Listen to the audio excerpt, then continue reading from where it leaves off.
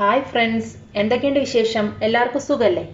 ഇന്ന് ഞാനൊരു പുതിയ റെസിപ്പി ആയിട്ടാണ് വന്നിരിക്കുന്നത്. Garlic dates pickle.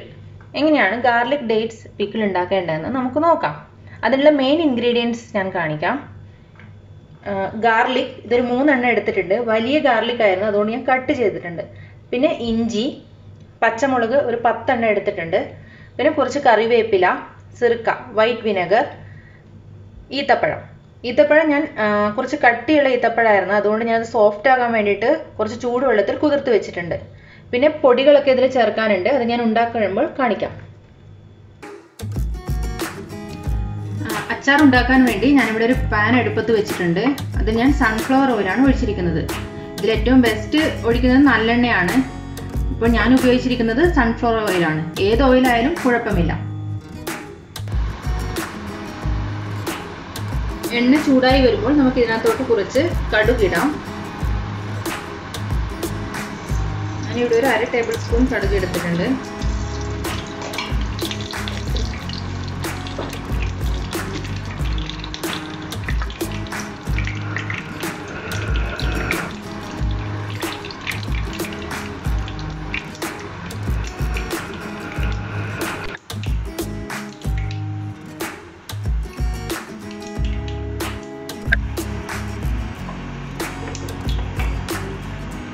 കടുക് പൊട്ടി തുടങ്ങുമ്പോൾ നമുക്ക് ഇതിനകത്തോട്ട് ഇഞ്ചി ഇടാം.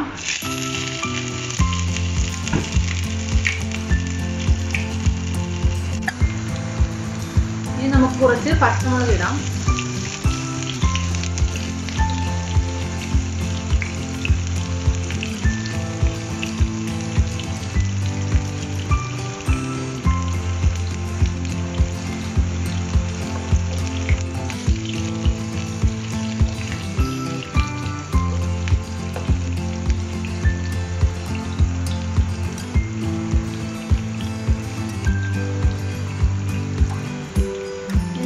വെളുത്തുള്ളി ഇടാം. ഞാനിവിടെ 3 വെളുത്തുള്ളിയാണ് എടുത്തിരിക്കുന്നത്. വലിയ വെളുത്തുള്ളി ആയതുകൊണ്ട് ചെറുതായി 2ആയി കട്ട് ചെയ്തിട്ടുണ്ട്.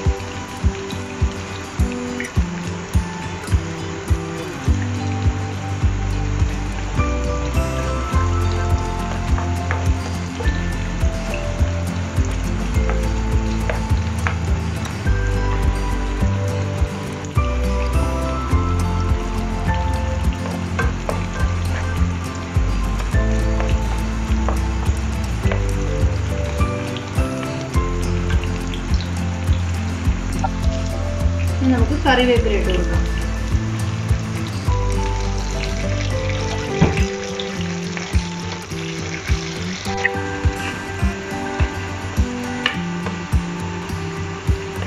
ഇത് കംപ്ലീറ്റ് ആയിട്ട് ബ്രൗൺ കളർ ആകണ്ട. നമുക്കൊരു ചെറിയ ബ്രൗൺ കളർ ആകുമ്പോൾ തന്നെ, വെളുത്തുള്ളി ഒന്ന് സോഫ്റ്റ് ആകുമ്പോൾ തന്നെ നമുക്ക് ഇതിനകത്ത് പൊടികളെല്ലാം ചേർക്കാം. പൊടികൾ ചേർക്കുമ്പോൾ പ്രത്യേകം ശ്രദ്ധിക്കേണ്ട കാര്യം, തീ കൂടാൻ പാടില്ല. തീ കൂട്ടിയിട്ടെങ്കിൽ കരിഞ്ഞു പോകും. ഞാനിത് ലോ ഫ്ലെയിമിൽ വെച്ചിട്ടുണ്ട്. ഒന്നിക്കൽ നമുക്ക് ലോ ഫ്ലെയിമിൽ വെക്കാം, അല്ലെങ്കിൽ നമുക്ക് കംപ്ലീറ്റ് ആയിട്ട് ഗ്യാസ് ഓഫ് ചെയ്തിട്ടായാലും മതി, അല്ലെങ്കിൽ ഗ്യാസിൽ നിന്ന് മാറ്റി വെച്ചിട്ടായാലും പൊടി ചേർത്താൽ മതി. ഞാനിവിടെ ഒരു 1/2 ടേബിൾ സ്പൂൺ മഞ്ഞൾപ്പൊടി എടുത്തിട്ടുണ്ട്.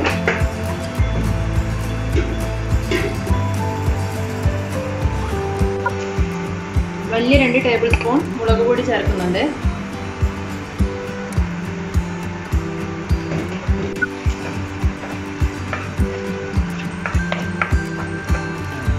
മുളക് ഓരോരുത്തരുടെ എരിവിനനുസരിച്ച് ചേർക്കാം. എനിക്ക് കുറച്ച് എരിവ് കൂടുതൽ വേണം, അതുകൊണ്ടാണ് ഞാൻ ഇത്രയും ചേർക്കുന്നത്. പച്ചമുളക് ചെറുതായിരുന്നു, അതുകൊണ്ട് ഞാനത് 10 എണ്ണം ചേർത്തിട്ടുണ്ട്. ഇനി നമുക്ക് ഇതിനകത്തോട്ട് കുറച്ച് ഉലുവാപ്പൊടി ഇടാം. ഉലുവാപ്പൊടി കൂടുതൽ ഇടാൻ പാടില്ല, കഴിക്കും. കുറച്ച് കായപ്പൊടി.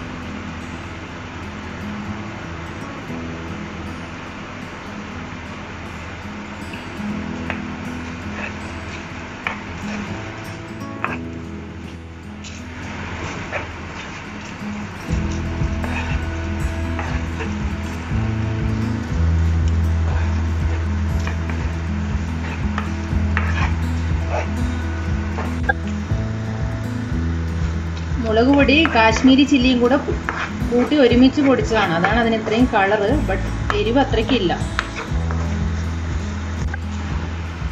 പൊടികളുടെ പച്ചമണം മാറിയിട്ടുണ്ട്. ഇനി നമുക്ക് ഇതിനകത്തോട്ട് കുറച്ച് സിറക്ക ഒഴിച്ചു കൊടുക്കാം.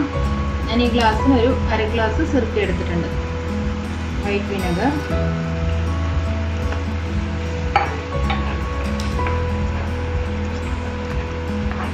തിളച്ച് വരട്ടെ.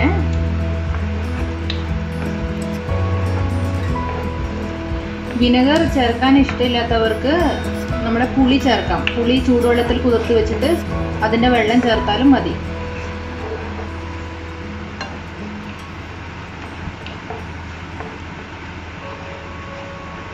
ഇതിനകത്തോട്ട് ഒരു ഗ്ലാസ് വെള്ളം ഒഴിച്ചു കൊടുക്കുന്നുണ്ട്.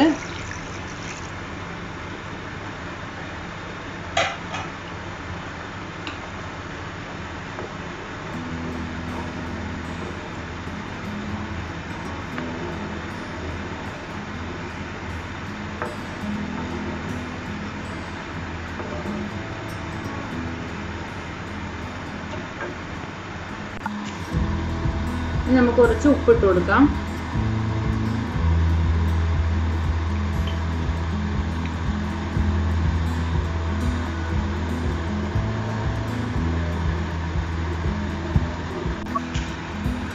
ഉപ്പ് കുറവാണ്, ഞാൻ കുറച്ചുകൂടെ ഉപ്പിട്ട് കൊടുക്കുന്നുണ്ട്.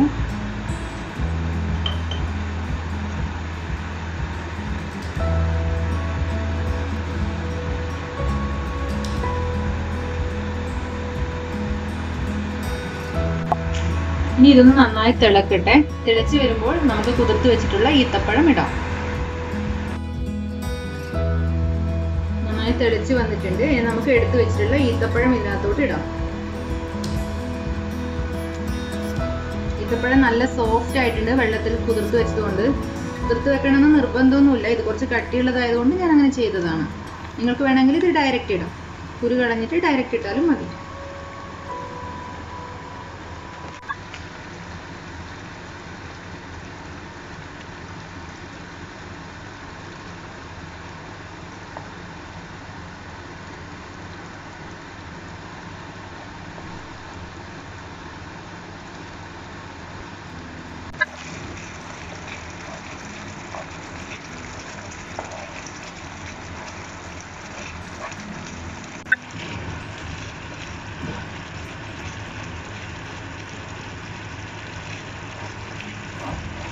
നന്നായി തിളച്ച് കുറുകി വന്നിട്ടുണ്ട് ഈത്തപ്പഴവും.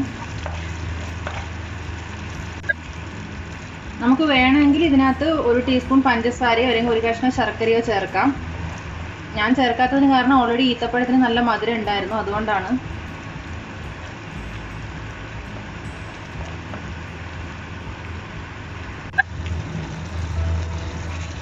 എരിവ് കുറച്ച് വേണ്ടവർ ഒരു ടേബിൾ സ്പൂണ് ചില്ലി പൗഡർ ഇട്ടാൽ മതിയാകും. എനിക്ക് എരിവ് ഇഷ്ടമാണ്, അതുകൊണ്ടാണ് ഞാൻ ഇത് ഇത്രയും ഇട്ടത്.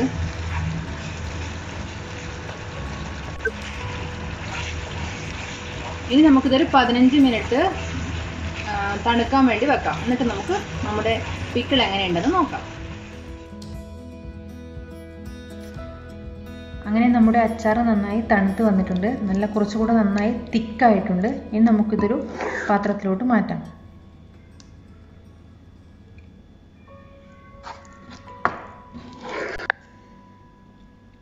ഞാൻ ടേസ്റ്റ് ചെയ്ത് നോക്കി, ടേസ്റ്റ് സൂപ്പറാണ് കേട്ടോ. അങ്ങനെ നമ്മുടെ സ്വീറ്റ് ആൻഡ് സ്പൈസി ആയിട്ടുള്ള ഗാർലിക് ഡേറ്റ്സ് പിക്കിൾ ഇവിടെ റെഡി ആയിട്ടുണ്ട്. എല്ലാവർക്കും ഇന്നത്തെ വീഡിയോ ഇഷ്ടപ്പെട്ടു എന്ന് വിചാരിക്കുന്നു. Thank you for watching.